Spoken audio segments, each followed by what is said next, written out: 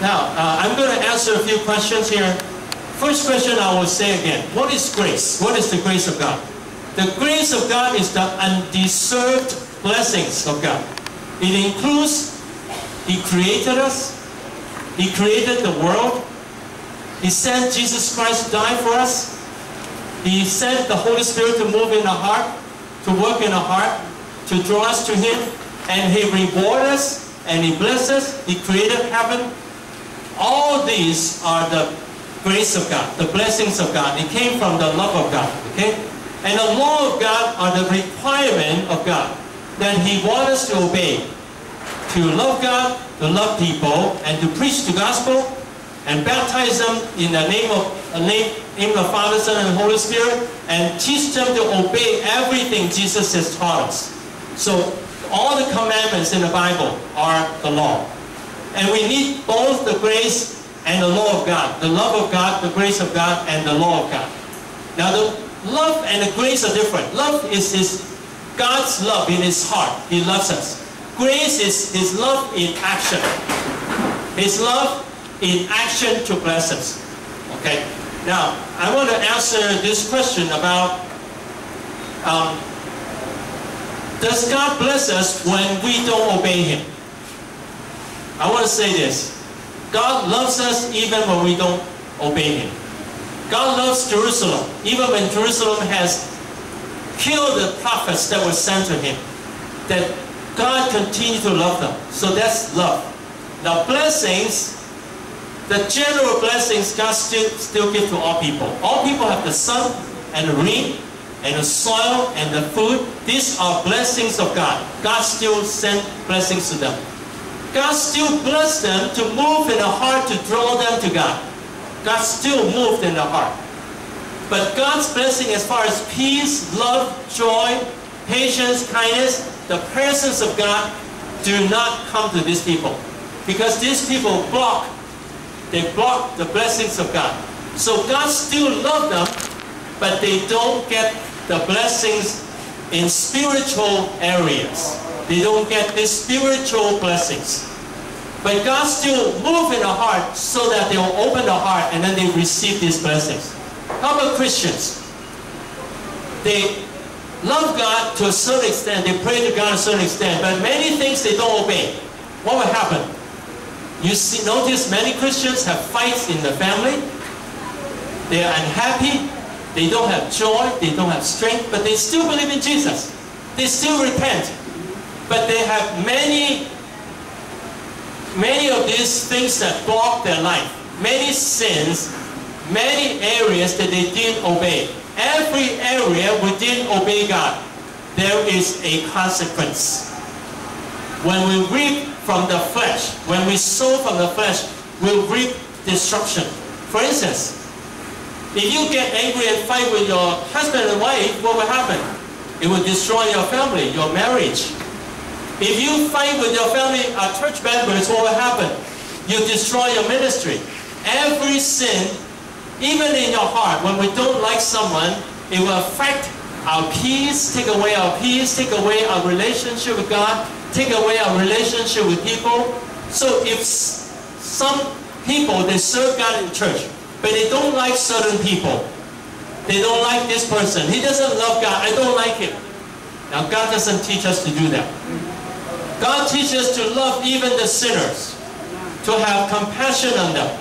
But we understand the situation, but we still care about them and love them. But if we dislike them and hate them, what happens is, it will block our relationship with God. We will suffer. Every sin we will suffer. In John chapter 5 verse 14, you can write this down, very important. John chapter 5 verse 14. There was a man who was sick for 38 years, and he could not walk.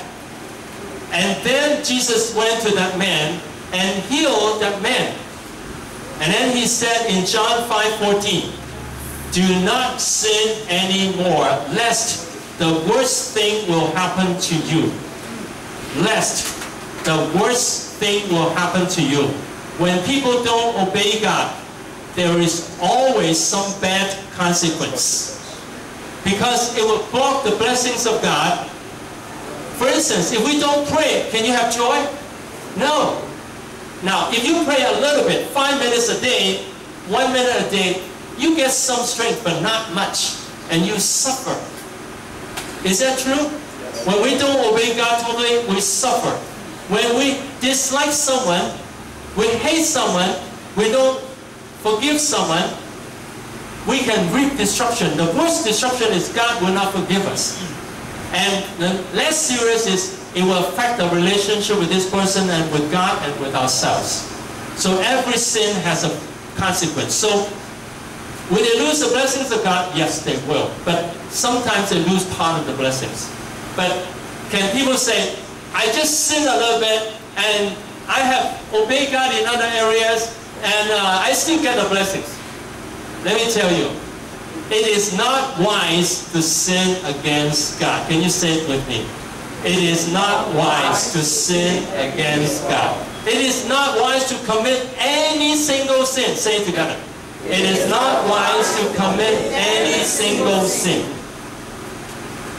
If we commit any single sin, it's going to destroy our life. Let me ask you, can you think of one sin that has no bad consequence? Can you think of one sin that has no bad consequence? Now some guys, some young guys, they always look for girls. They find a girl and they want to have sex and they say, I get everything. I have sex and then I don't have to marry her. You know, some guys are like that. So teach your girls, don't trust any guy that says that I love you. When they say I love you, they just mean I want you. I want to have sex with you. And then after that, I'll discard you.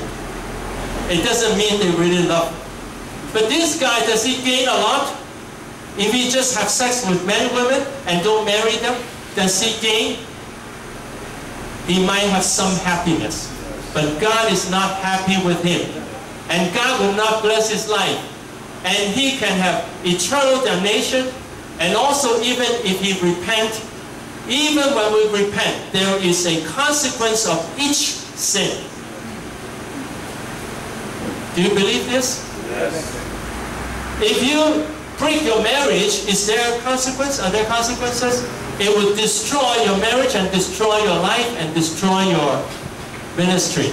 So it's wise not to sin. But if you have sinned already, then we say, God forgive me, and I truly repent. I want to obey you totally. Then God give you new chances. But the new chances are not as good as the chances that you had if you did not sin in the first place. If when we begin to believe in Jesus and we obey God all the way and really love God all the time, we receive blessings in our whole lifetime, and it's never too late. But the later it is, the worse it is. Because when you have destroyed the relationship with so many people, they yell at other people, they don't like people, they don't like the pastor, they don't like the church. This will bring the destruction to his whole life. And then if he repents, he can get something back, but not everything. Do you understand this? Sin has consequence. But I don't motivate people by just saying sin has consequence. I motivate people by saying, God knows your sin. God cares about you. God wants to bless you. And God is the only one who can bless you, not the girls, not the rich men. They cannot really bless you, but God can bless your whole lifetime. And if you trust in God and obey Him, He will pour blessings into your life. And your life will be different, and your life will go higher and higher. Do you believe God is the one who is in control of everything? Do you believe? Yes. I totally believe God is in control of everything. Can we run away from God's eyes? But many Christians think they can. They think, I would do something in secret. I would steal some church money. Is it safe to steal money from the church? He can lose salvation. It is terrible. It is terrible. If you do something intentionally against God, it is terrible. So we must not sin against God. We sin against God, God is the one who has all the blessings in His hand, and He knows our heart. And that is why some people will reap, straw and hay, but some people will reap gold and silver and precious stone. Because many people do not have a heart to honor God. I honor God a lot. I really love God and I trust in God. But my motivation is not the punishment. It's not saying God will punish me, so I don't want to be punished. But I say, God is the one who loves us so much. He has so many blessings. There is no one like Him. There is none like Him. Is it true? Yes. There is no one like Him. His creation is so beautiful. The work of the Holy Spirit is so wonderful. The salvation of Jesus is so wonderful. Heaven is so wonderful. Do we want all these blessings? Yes. Yes. So I know God is wonderful. So I hold on to God all the time. And I hold on to His grace. So every day I wake up, I say, God loves me. I'm very happy. Hallelujah. Ha, ha, ha. Everything I do for God, God is happy. And I'm happy to serve God. That way, I'm always positive. I'm always motivated. The last motivation, if people don't obey, is you don't obey God, you can lose salvation. That is the last motivation. But do we want to be just motivated by the punishment of God? No. We want to be motivated by the love of God. Okay? Now the other question is, how about you teach them and people don't obey? That will happen all the time. Because people just think they are wiser than God. Many people think they're wiser than God. They think they're more powerful than God. They think they can cheat God. They think judgment is too far away. There's still a long way. I will sin all I want now. In the last 10 years, I'll repent and obey God. That is the most foolish thing to do. God knows our heart. Now, God knows our heart here now. God knows our heart. If you really want to serve God, you don't serve God for money. You don't serve God for your benefit, but you serve God because God is so good. He's so wonderful. He has blessed us. And then you want to serve God from your heart.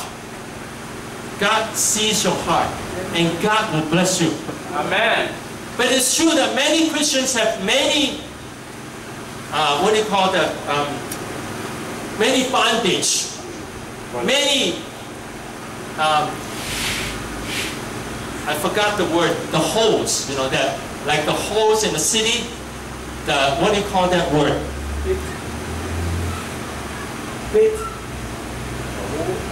No, it's the, like the hole in our life that Satan can attack.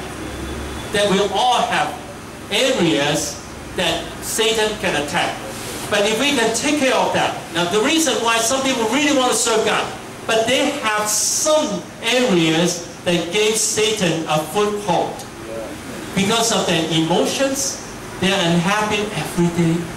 They worry, they doubt, they're angry, they dislike people. That way, they have all these footholds to Satan. And what happened is, this will bring destruction. At the same time, they have blessings. But if we take care of all these problems, now these few days I'm going to talk about that, how to take care of emotions, negative thinking, sins, negative lifestyle, all this. How can we take care of all this? So that our whole life doesn't have any foothold to the devil. If we have any foothold, we repent and turn away from those sins. I intentionally turn away from any single sin. I don't want any single sin to take away the blessings of God. Okay, now I come back to that question. How about if some Christians, you teach and they don't obey? They might have the reasons. They think they are more powerful than God. They are more smarter than God. They can outsmart God, but these are all foolish. But we don't say that. But we say this. If you have a father who really loves you and cares about you and have all kinds of good things for you, but you dislike your father, will you get these blessings? If you dislike your father, you won't get the blessings. So if you dislike God, who can give you all these blessings, what will happen is you will suffer. You will suffer. Look at your life. You suffer in your marriage, in your work, in your health, in your inner life. All this you suffer. Do you want to continue to suffer? Do you want to have peace and joy and love? Like the people who love God. If you want this, then you obey God and serve God. And God will pour blessings upon you more and more and more. And first, God will give you peace and joy. Do you want the peace and joy? When you have the peace and joy, you have the strength from the Lord. Amen. Hallelujah. Amen. Now, have I answered the questions? Yes. Please speak loudly and come forward. Take a mic. And please ask the questions quickly because we are live. Come. We're live on Facebook right now. Okay? Please speak loudly. And if you don't mind, you can come forward to speak loudly. Yes. Where if you are showing all the love. You are showing them all the love. You have what? Showing Excuse me. Yeah. Come please. You are showing or love? You are showing all the love. You are showing the love to them. Showing. Yeah, love Teaching. to them. Teaching. Love. Okay. But yet they stay. They don't pick up what we do as the pastors. We keep encouraging them. They don't obey. They don't obey.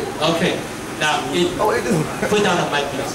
Now, there are some people like that. Whatever you teach them, they don't obey. Then we start from whatever they have. If they still believe in Jesus, we ask them, have you experienced any peace and joy and strength? If you have, do you want more? And also in your life, have you suffered in some way because of these sins? When you fight with your family member, do you have bad consequences?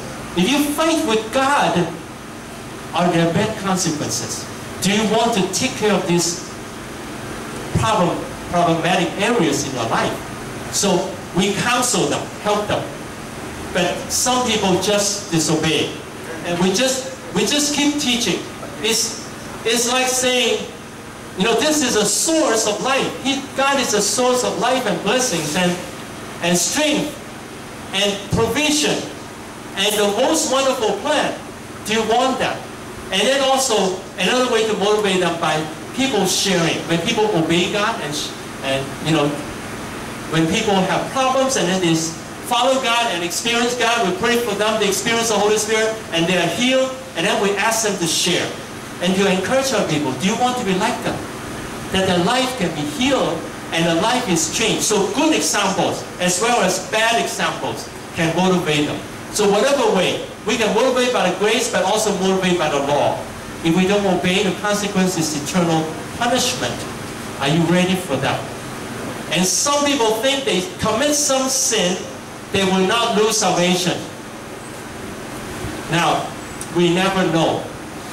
We are saved by grace through faith. We are saved by grace through faith, not by good works.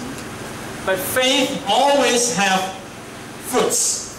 Faith always has fruits. We're not saved by the fruits. We're not saved by action.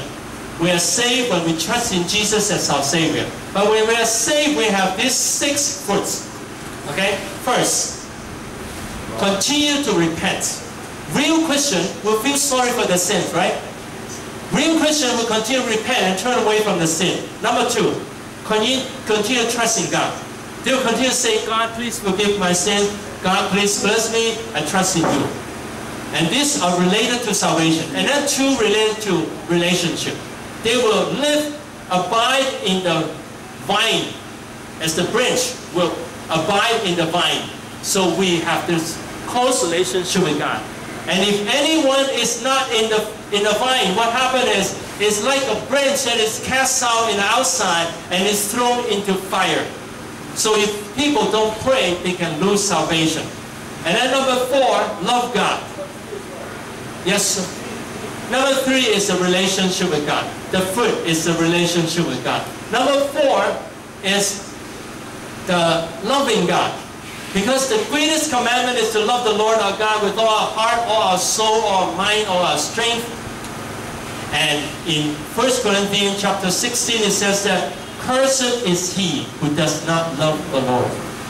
Cursed is he who does not love the Lord. So if someone doesn't love the Lord, he can bring curses to himself. Now, we're not saved by loving God. But if people don't love God and they believe in Jesus, they just want salvation, but they hate God, they don't love God, that is a danger they could lose salvation. And number 5 and 6 are action. Number 5 is obey. Obey God. In Matthew chapter 7, verses 21 to 23, you please write this down. Matthew 7, verses 21 to 23.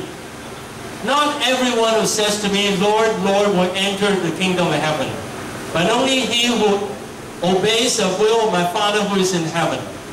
And on that day, many will say to me, Lord, Lord, we have preached in your name. We have cast out demons. We have performed miracles in your name. But then the Lord will say to them, truly I say to you, you wicked man, I don't know you. Because they don't obey. There are some people who cast out demons. They even serve in a church. Let me tell you, I know a pastor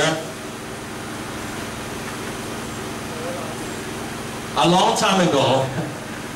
Now, I'm not angry with the pastor, but I'm telling his story. And I really doubt his motives. He knows that I have a girl in my church. He knows that. But he goes to her home every day to teach her English. And this girl, one time she did not, she just mentioned that. And I asked her, is this pastor coming to your home every day to teach you English? She said, yes. And she said she's like a father to me. So I called up the pastor. I said, Pastor, do you know that this girl is going to my church? He said, yes. I'm just blessing her. I'm just loving her without condition. I won't ask her to go to my church. But finally, the girl left my church and went to his church. And then I asked the girl, what did the pastor do to you? She said, well, he drove me home.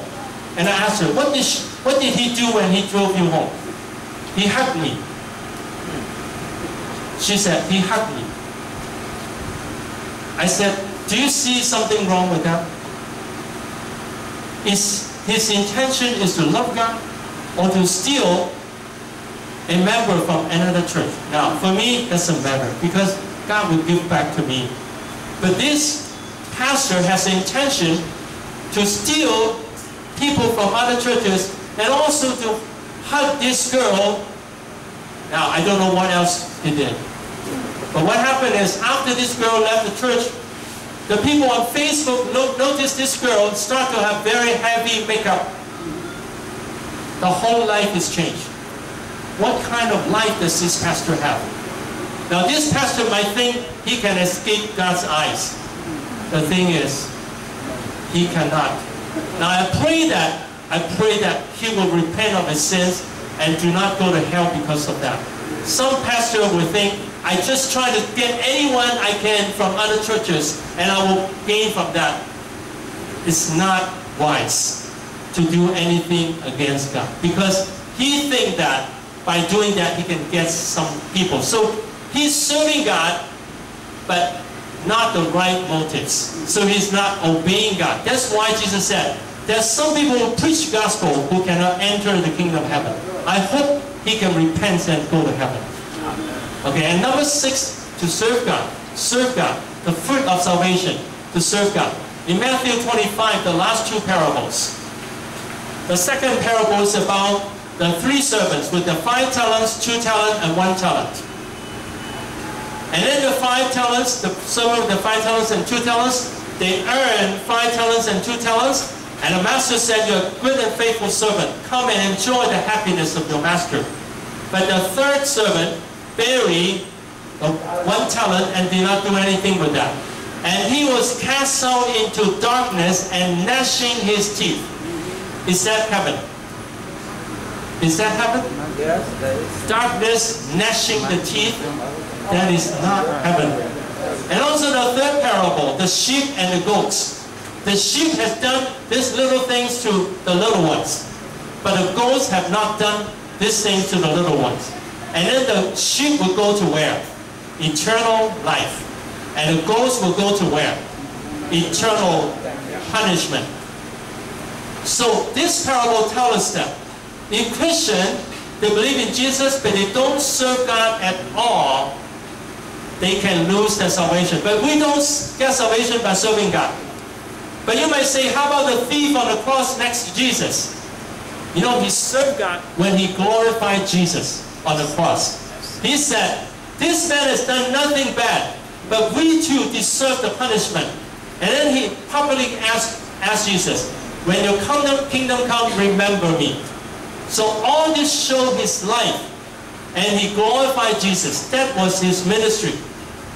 Serving God doesn't have to be serving in the prayer team, praise team, or preaching. Now, it would be good to serve God like this. But it can be anything that will bless people, care about people, tell them about Jesus, bring them to love God, all this. So if Christians do not have this fruit at all, they might have problem with their faith. The main thing is, whoever have Jesus and the Holy Spirit inside them, they will have salvation. But if they have Jesus inside them, they will change. And these 6 changes again are, the first 2 related to salvation. They will continue to repent and continue to trust in Jesus. Now these 2 are how we are saved. But he will continue to repent and forsake the sin and trust in Jesus. Number 3 and 4 are relationship. That he will have relationship with God, and also he would love God. And then number 5 and 6 related to action. Number 5 to obey God. Number 6 to serve God. So if people don't do that at all, they have the danger of not being born again. They have the danger of not being saved. But that's the last way to motivate people. You don't motivate people by saying you can go to hell. That's the last way. The best is to say, God really loves you. Have you experienced any good thing from God?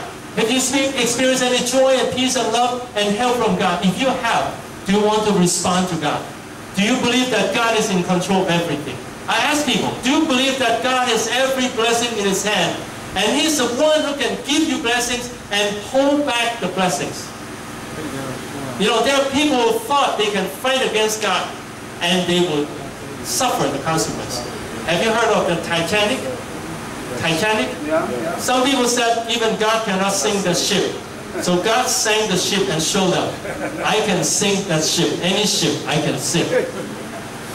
Have you heard of the Chinese Kung Fu man, Bruce Lee? Yeah, Bruce Lee. In his last movie, it's called The Game of Death. Game of Death. And he think he can play with death. And 2 weeks before he died, I saw him on television. I was in Hong Kong at that time. I saw him on television. And on television, he was very proud. When he talked, he looked at people like this. And he said, someone said he used a belt to threaten him. He said, I don't need that. I can, even when I touch your body with my fingertip and I punch you, I can send you far away. I don't need a weapon. He was very proud. And then 2 weeks later, he died. Very young. And there are many examples like that. That people thought they can fight against Almighty God. Is very foolish. Because God is so loving and so good. Now first think of the goodness. Think of the food you eat every day. Is the food delicious? Yes.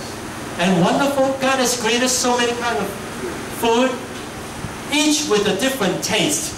Let me ask you, all the cooks here, if I give you some material, can you make bananas? Can you make bananas from some material? No. Can you make mango? No. Or pineapple? No. Or shrimp? No. But all these have the distinct taste, right? Yes. Do you like the taste? Yes. And even water. Do you like water? Yes. Yeah.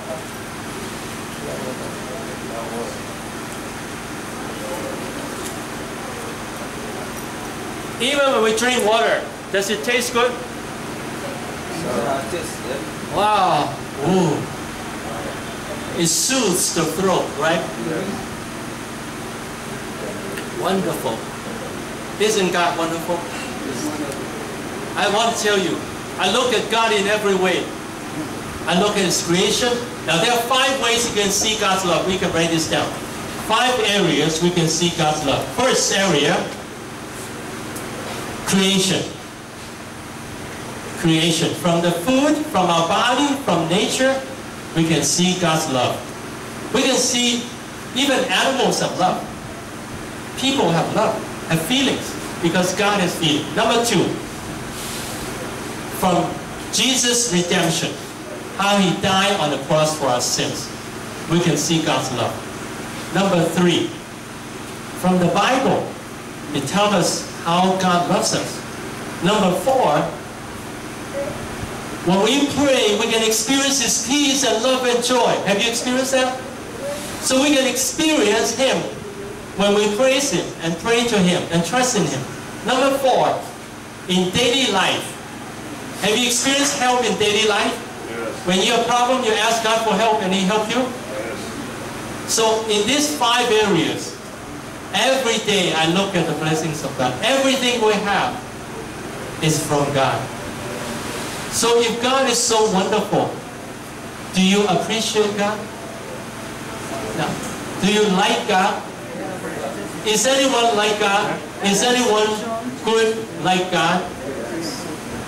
Listen to the question again. Is anyone as good as God? There is no one like God at all. Even your mother, your father cannot match up to God. So if God is so wonderful, can we really love Him? Yes? Say it again. Number three from the Bible. Number 3 is the Bible. Number 4 is we can experience Him when we pray to Him and worship Him. Number 5 is in our daily life, in our difficulties, we can experience His help. Do you agree? Yes. Do you like God? I tell you, I'm in love with God. I really like God. There is no one like Him. I like God so much. I'm willing to die for Him. Amen. I don't mind. Because everything I do for Him, He remembers and He rewards. There is nothing we do for Him that He won't remember. Amen. He's the best. If we run away from Him, we have nothing. Our breath came from Him. Without Him, we have no breath. We have no life. That's why when we think how good God is, if you listen to me, if you stay with me a little while, you can see that I talk about God all the time. Yes. I can see God in the wood He created, the water He created, our body, our mind, everything. The Holy Spirit, everything is so wonderful. Okay, any more questions? Okay, now I'm going to go into... Yes, go ahead. Please come forward. Now, if you have a question, please ask quickly.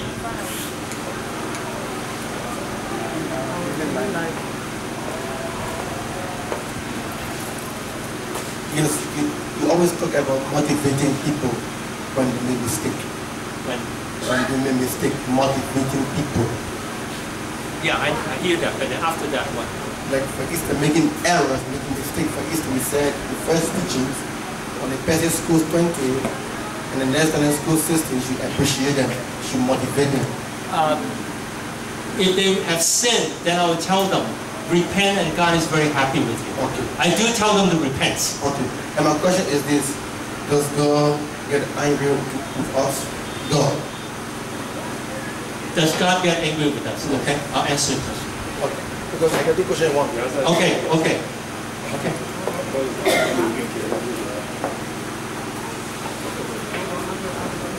When the Bible talks about God's anger with people, it's God's anger with people who don't repent. Now, you notice that Israel have sinned against God, and God told them many times, you repent, I'll give it back to you, I'll bless you. But they don't repent, and then the anger of God came. Now you notice, Peter was about to deny Jesus 3 times, but Jesus was not angry with him. Jesus said, I pray for you that you will not lose your faith. Amen. And when you turn back, strengthen your brothers. So when people are really repentant, God doesn't get angry with us, but there are consequences of sin. For instance, you fight with your husband or wife. It will affect your family. It will affect your ministry. It will affect your peace. And then if we don't work on it, it's not just repenting, it's working on it. How? Now I will talk about that too, marriage counseling. How to build up marriage.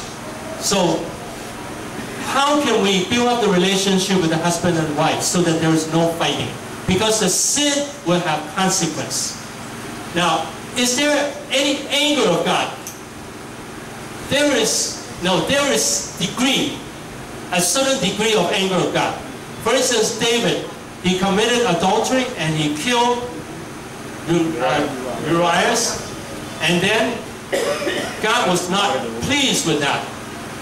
God punished David, so there was anger, but the anger was not everlasting, and God continued to bless David. So there is a degree of anger.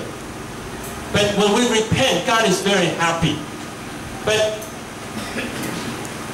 if people just keep saying, oh, I've sinned, I've sinned, I've sinned, and they keep looking at the sin and they fear, they're afraid, then they have no strength.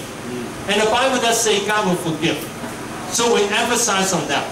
But if they repent and then they don't change, then we'll tell them, we warn them, this is serious. If you don't change, there will be consequences. Yes, you said God got angry with David, and he told David repent, but his anger was not There were punishment. It was not everlasting, right? But I also have a problem with this. When God cursed Adam and Eve, and up till now we are still going through those punishments. Why? The sin of Adam and Eve, what happened is, it caused all mankind to lose that perfection when God created us. It's not just the punishment, it's the consequence. Because then all people do not have this perfection that was created by God. Because of this imperfection, so we all cannot be connected to God. And then naturally we're not connected to God. And so when we are not connected to God, then there are consequences. So these are consequences. Consequences of Adam's sin. That all mankind, all babies born have the sinful nature. But God wants to bless us. God loves us. He wants to bless us. Okay? Any more questions? Yes? Please come forward quickly. Anyone who has a question, it's better that you come forward and wait for the mic. Yes. How does one be motivated by grace? Say it again. How does one be motivated by grace? How to be? Yeah. How does one be motivated by grace? Okay, very good, very good. Okay. Okay, good. Now, he wants to be motivated by grace. Let me tell you the degree, how the steps, write this down. First step, knowing God's love. Know. From the Bible you can see, from nature you can see, know God's love. First, know. Second, believe. Believe that He really loves us, even in the midst of our difficulty. I know some of you have financial difficulty, but don't blame God on that. Don't blame God for your sicknesses or any problem. Believe that God is trying to help you. God is trying to help you. And if we all love God and obey Him in every way, blessings will come to Liberia. When we all follow God and obey God. You know, as in 2 Chronicles 7:14, it says that when my people who are called by my name, they repent and they call upon my name and seek my presence and turn away from the sinful ways, I will hear them from heaven and I will forgive the sins, and I will heal the land. So the Bible does talk about healing the land. So if we all obey God and love God and trust in His love all the time, His blessings will come more and more and more. So second is believe. The third is believe even in difficulties. Now some people believe. Right now you believe. How about when you lose your job? How about if you lose your ministry? Do you still believe that God loves you? Now many people blame God for these problems.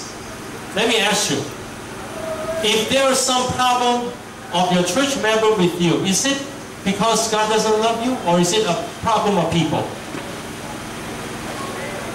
If you have fights with your husband or wife, is it a problem of people, or is it from God? It's people. God loves you. God wants to bless you. It's because people's problem that we suffer. So when we suffer, don't blame God, but continue trusting God. Let me tell you, I have gone through difficult times myself. My teaching all came from my own real experiences. I have times that I lost my ministry. I have times that I was in shortage of money. I have times of different difficulties, but when I continue trusting God, God finally opened a way. And there were 10 years after I experienced the Holy Spirit. God still put me in, God let me stay in difficulties. But in those 10 years, I learned to trust in God and not to be affected by people, and I continue to have this joy and the love of God. And then after that, God gave me all this teaching, how to handle different problems. So number 3, trust in God's love even in difficulties. Number 4, experience God's love. We can experience God's love by loving God more, praising God more, worshiping more. And when you experience the peace, how many of you experience the peace or the joy when you praise God? Can you raise your hand? How many of you experience the peace or the joy of the Lord when you praise Him? Could you raise your hand high up? Okay, thank God. Now, think of this experience as God's expression of love. Look at me. So when you praise God, hallelujah, and the joy comes. And then you say, this is because God loves me. His joy comes to me. It's because of God loves me. His peace comes to me. So every experience from God, we say it comes from God's love. You understand this? So every time you praise God, hallelujah, and you experience the joy, you say it's because of God's love. Okay? So number 4, experience God. Number 5, enjoy God's love. Enjoy God's love. Do you enjoy food? Do you enjoy food? Yes, sir. Do you enjoy sleep? Yes, sir. When you sleep, do you enjoy? It's enjoyable to sleep, right? Yes, sir. Do you want to sleep now? No. Now, all these things came from God. But can we enjoy God Himself? When you love God, you can experience His love. Can you enjoy God when He brings you love and joy and peace? Yes. Can you say, God, look at me now, please. Oh, God, I can enjoy you now. I can live in your love now. Oh, it's so enjoyable. Do you find enjoying God, enjoying God's presence more enjoyable than sleeping? Which is more enjoyable? The joy of the Lord, the love of God, or sleeping, or eating? So the more you enjoy God, the more you say, God is so good. God is so good. God is so good. God is so good. He's so good to me. When you sing, can you sing like this? Watch me. God is so good. Hallelujah. God is so good. God is so good. He's so good to me. God is so wonderful.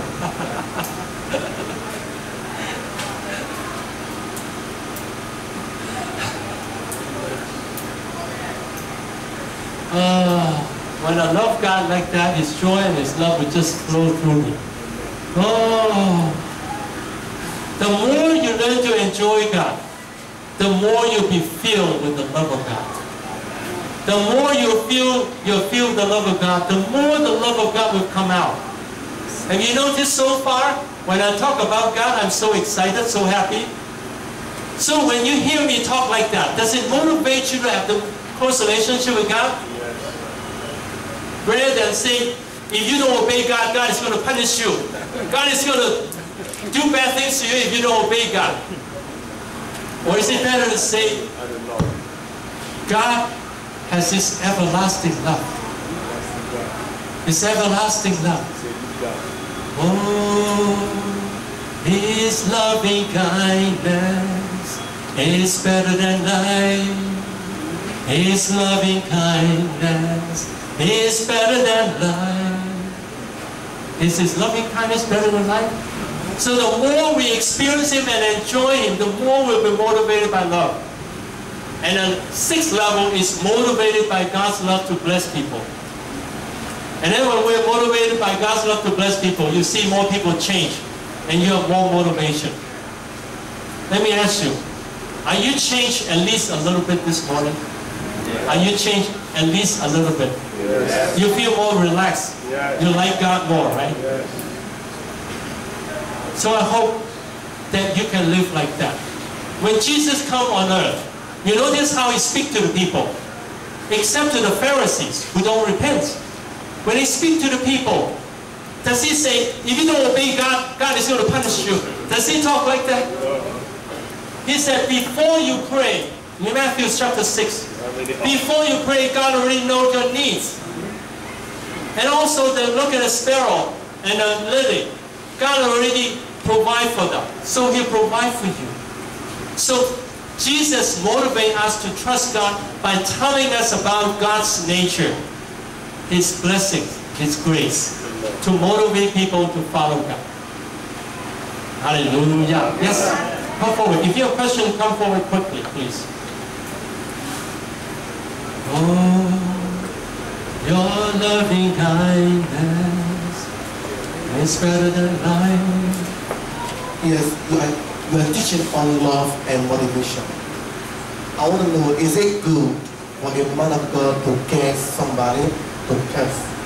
You know, when a person provokes you, you want to release the word, is it good to curse somebody as a man of God? Let me tell you, we always want to try to bless, but there are times that we have to announce warning to people. Even when people don't repent, we want to say, repent. God wants to have all these blessings ready for you. God wants to bless you. God wants to bless you in many ways. And then, if He doesn't repent, we can say, you know, you can face the punishment of God. But generally, for people who don't believe in Jesus, I don't cast curse. It's people who attack God, who attack the church, attack Christians or the pastors. And I will tell them, what you're doing, you know, God is real. When you're attacking God and His people, you're sinning against God, and you're doing intentionally, it can bring curses to you. And it's only in the last moment I'll say, you know, God can curse you. Be very careful. I still will say God can curse you. I won't say God is cursing you now. I don't want to say that. I don't want to declare that condemnation because it's very heavy. Only when people really attack. Even one day when I'm being persecuted, if I will be put to death by some people, I still will not say God curses you. I will still say, be very careful what you do, because God is real. And I'm following God. And when you kill me, it can bring punishment and curses to you. It can bring curses to you. But I won't say, I curse you now. That's something I will hold back. Unless in the worst situation. I don't know what the worst situation would be. Yes? Yeah, are you speaking from your own perspective? Because in the book of 2 Kings, chapter 2, verse 23, wherein the children provoke Elijah and he cursed those children. Was it wrong? In 2 Kings 2, verse 23, Elijah, Old Testament. 2 Kings. 2 Kings. Yes, 2. Because he said, you won't curse. When you is not me. They are pastors, they are prophets. Okay. So, what Elijah did, and he was a prophet. Was it wrong or it was right? Okay. Now let me tell you, the Old Testament, the book of Galatians has said the Old Testament is like a teaching of childhood, waiting for the time of maturity in Jesus Christ. And then, when some people disobey Jesus, they ask Jesus, should I ask for fire to burn on them? And Jesus said, no, I did not come to condemn. So, in the New Testament, now the Bible does have, for instance, Ananias and Sapphira, they were killed instantly by God. But God is warning in Revelation to the 7 churches. There are warnings and there are also appreciation. But God there did not announce curses on them. So, but then in the book of Revelation, there are curses on Satan and on Satan's and an evil spirit. But then that's something I will hold back on, because in Old Testament time, it's not everything we follow. Because at that time, it's a time of punishment. In the Old Testament, Elisha did pray. Some people who mocked him and then they were killed. So in Old Testament it did happen.